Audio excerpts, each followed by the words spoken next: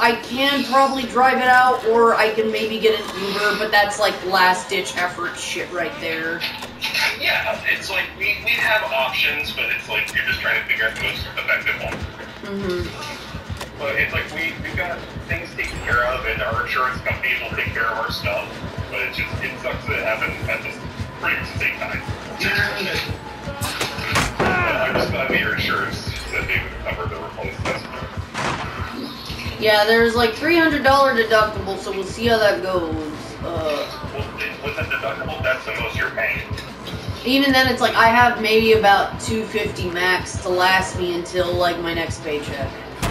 Yeah, so it's like we can figure it out. If we need to dip into savings to do that 300, then we'll do that. But it's like, obviously, the most ideal is your insurance paying for all of it but the 300.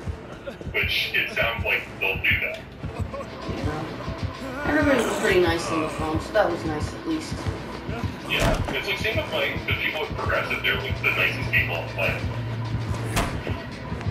Well, this poor fucking bastard's trying to waste my time as if I'm not gonna waste his, little fucker. Sorry. Stab me with your fast stab. I don't give a shit. You missed. Oh, sorry. Oh, EDC. I have insurance. Me too.